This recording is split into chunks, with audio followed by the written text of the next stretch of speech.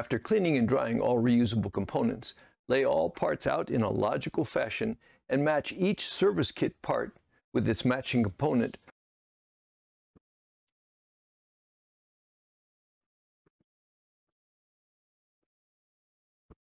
Take care to not confuse the soft, low-pressure port plug O-ring with its identically sized but much stiffer DIN housing O-ring. Then remove all old parts. Thus, at the completion of reassembly, no parts should remain on the work surface. Carefully drop the lifter into the center hole in the main housing. Using fresh gloves and no lubricant, bow the diaphragm into a gentle convex curve and tuck it into the recess below the threads. Work it into position by flexing the edge downward and do not drag it against the threads. Use a blunt brass spade and run the tip around the periphery of the diaphragm to ensure that it lies completely below the threads. Similarly, bowing the diaphragm washer, tuck it into place below the threads. As you work it into position, take care to avoid creasing or folding the washer. Again, use the brass spade to ensure the washer lies below the threads. The diaphragm cap has larger threads and a chrome finish on the diaphragm sides, smaller threads, and a black finish on the environmental cap side. Screw the adjust screw into the black finish side 1/2 turn. This will minimize pressure on the mainspring when the diaphragm cap is installed. Turn the diaphragm cap over so that the chrome finish is up. Drop a washer into the adjust screw, followed by the mainspring. Using 2 tiny dots as a temporary adhesive, place lubricant on the top of the mainspring and tack the second washer to the spring surface. Without dislodging the second washer, add the spring seat, centering it on the mainspring. Screw the diaphragm cap up into the main housing from below. This will prevent dropping the loose parts in the cap. Continue screwing in by hand until you feel resistance. Mount the main housing in a vise with a vise handle in a high-pressure port. Using a number 6 hook spanner with a 0.156-inch pin, tighten the diaphragm cap until there is firm metal-to-metal contact between the diaphragm cap and the main housing. Maintain pressure on the pin to avoid it skipping out and spalling the finish.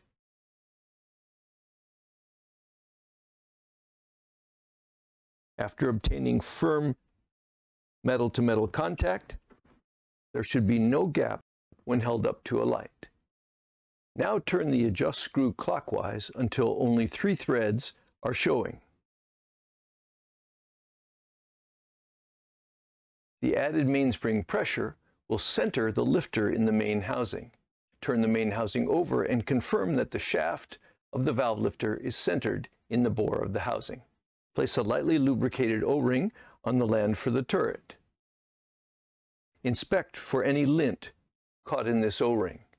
Remove and replace the O-ring as needed. Press the turret into place and confirm that it rotates smoothly.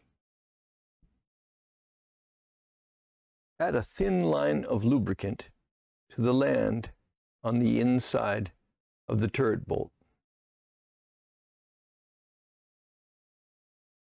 Generously lubricate the small, stiff, high-pressure O-ring.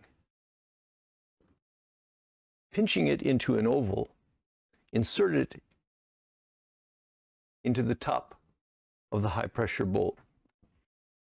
Using a 1/8-inch dowel, rotate it flat and tamp it into place. Take the old high-pressure seat and using it as a tool, pass it partway into the O-ring, sliding it back and forth twice to make sure that it is centered. Add a lubricated O-ring to the land below the threads.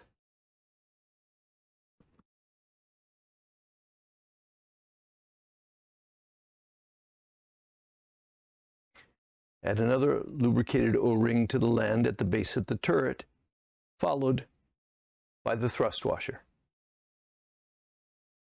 Place the spring firmly over the top of the turret bolt.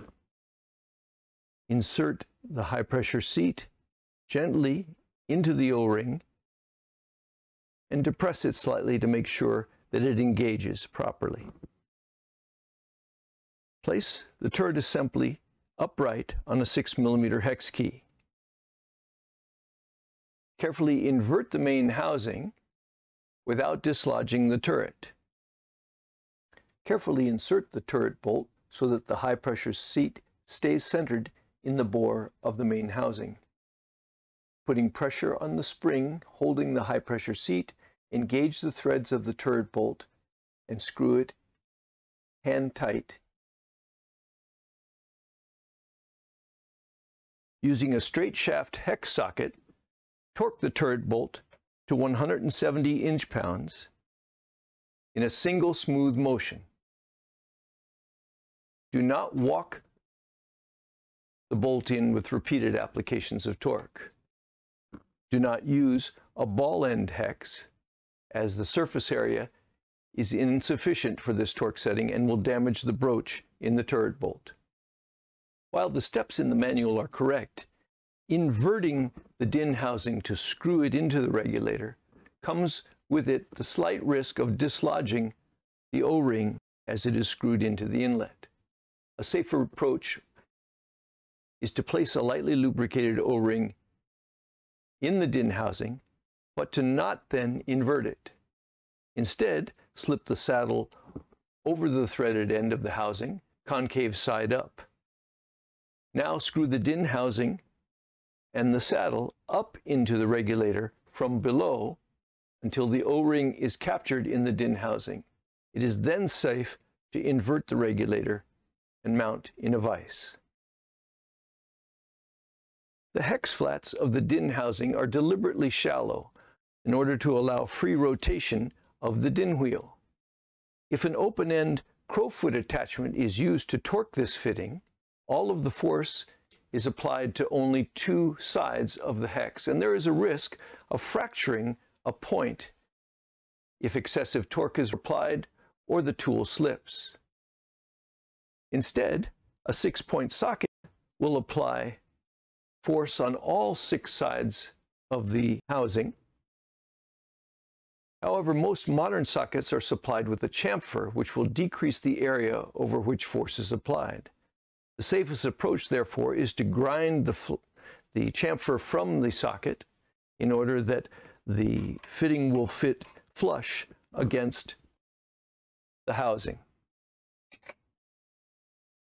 Using your choice of tool, torque the DIN housing to 230 inch-pounds in a single smooth motion. Do not walk the housing into place with repeated applications of torque.